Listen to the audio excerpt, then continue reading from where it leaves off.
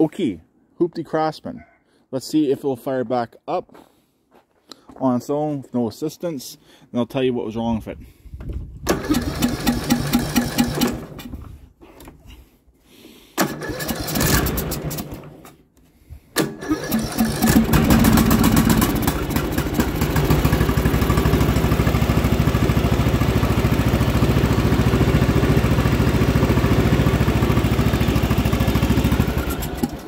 Okay, as you saw after I turned off the key, most people who know these machines will probably know exactly what the problem is, but I'll tell those who don't know.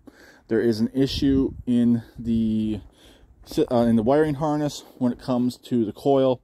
When the coil is connected, it's constantly grounded out. When the coil is disconnected, as you can see, it will run, and the only way to shut it off is to kill power to the carb solenoid, which I did.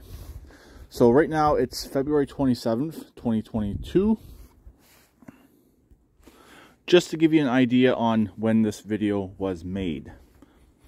That's all I'm going to say at the moment. So anyways, this engine here is pretty much ready to come out. I got to unbolt everything and get it out of there. But I want to see if this transaxle is any good first. So that's why I have a sweater on the seat, because I really don't want to sit on that seat because there's ice on there and I don't want to get a frozen butt. So anyways, in the next video, we'll see if this machine will move. And we'll go from there. So I'll talk to them later. Please keep it redneck like always, and please subscribe, comment.